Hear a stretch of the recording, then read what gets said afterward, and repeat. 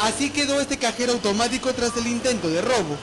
Ladrones llegaron hasta esta agencia de la Caja Municipal de Sullana para hurtar todo el dinero que había en el cajero automático. Optaron por atar un lado del cable metálico grueso a esta camioneta y la otra a la máquina expendedora. Pisaron el acelerador y lo que obtuvieron fue un cajero automático inservible, un cable roto y una camioneta atorada en un hueco de la berma central.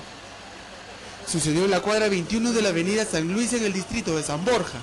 La camioneta presentaba placas clonadas y aún estaba prendida cuando llegaron los agentes del orden.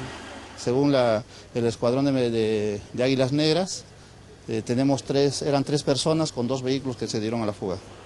El dinero no fue sustraído por los facinerosos y escaparon del sitio usando otro vehículo que ya los esperaba.